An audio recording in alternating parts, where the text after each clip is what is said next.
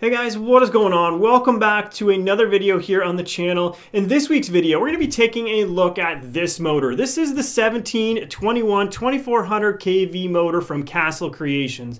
This is absolutely known for being a speed run motor for radio control cars, and let me tell you, this motor is an absolute beast. And you may know that by now because you've seen our previous videos on the channel talking about this very thing and taking it apart and taking a look at some of the internals to it that make it so good.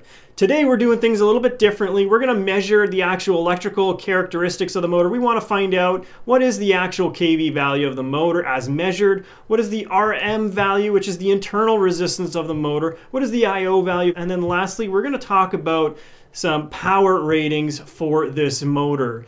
Now, one of the biggest benefits that this motor has is just its overall physical size. The larger diameter of this motor being in the 17 series class under the Castle Creations sizing makes it so large, and that is quite significant, plays a very large role in things like heat dissipation and so forth.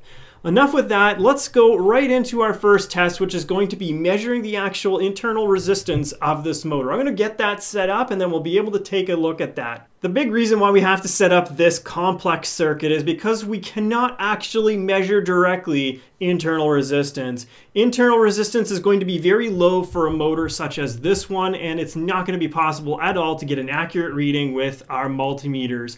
The way that we do this, even though we're using the multimeters, is we don't measure resistance. We know the formula V equals IR, voltage is equal to the resistance multiplied by current, and from that we can determine what the resistance is by measuring the voltage, measuring the current. So we're essentially passing a current through the motor winds, and it's going to come out on the other side here, and we're going to measure the voltage drop across that. We'll use that calculation to ultimately determine our internal resistance value. Now let's power up the circuit, find out our voltage reading as well as our current reading. So I'm going to go and connect our final connection here. That makes the circuit live, and we get a 0.01 volts as well as 2.83 amps of current. I'll disconnect our power circuit. Everything is heating up as we do this, specifically my power resistors, so that I'm able to run this circuit. They get really hot really quickly. We'll do the calculation. I'll throw it up on the board. It's probably going to come out to somewhere around 0.003 ohms. That's what I'm expecting for a motor of this size.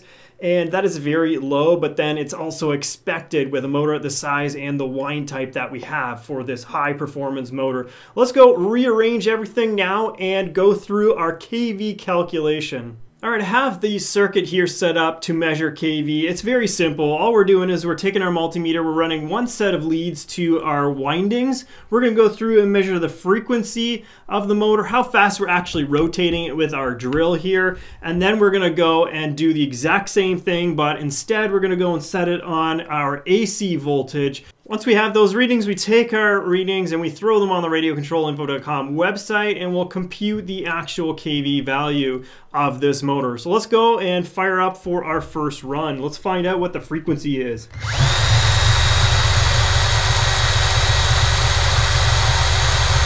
There we have our frequency measurement. Now I'm going to go and switch over to our AC voltage, and we're going to get the amount of voltage that we're able to produce at that speed. That's why we run a speed check first, and then we go and actually measure the voltage right after. Full power, here we are.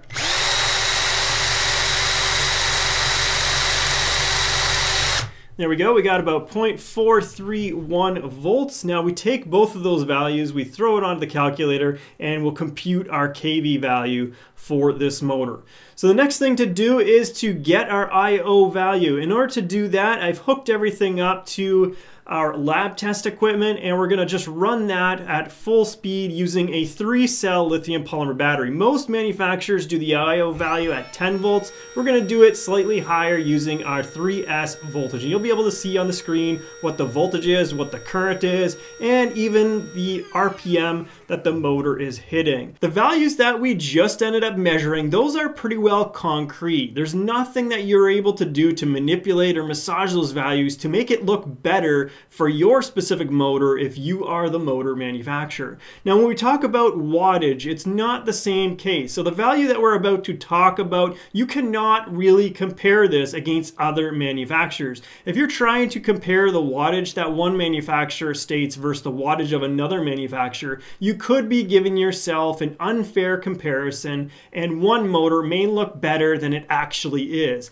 And that would not be a true test.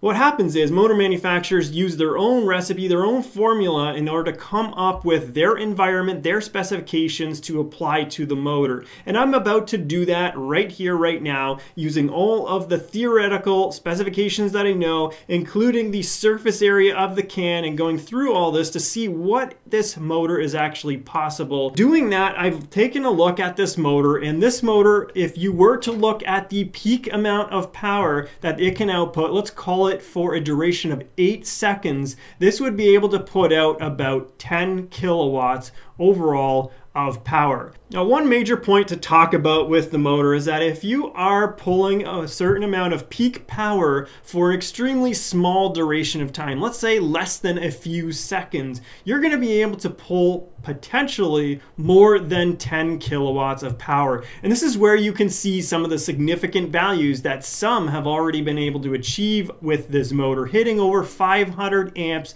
under load. And depending on the environmental conditions, if you're running it in cooler weather or if you have a significant fan setup so you get cooling to the motor, you can pull even more power. It is truly only limited to as hot as it gets. As long as you keep those temperatures in check, this motor will continue to put out more and more power for you. Well guys, I hope this gives you a sense as for the specifications of this motor.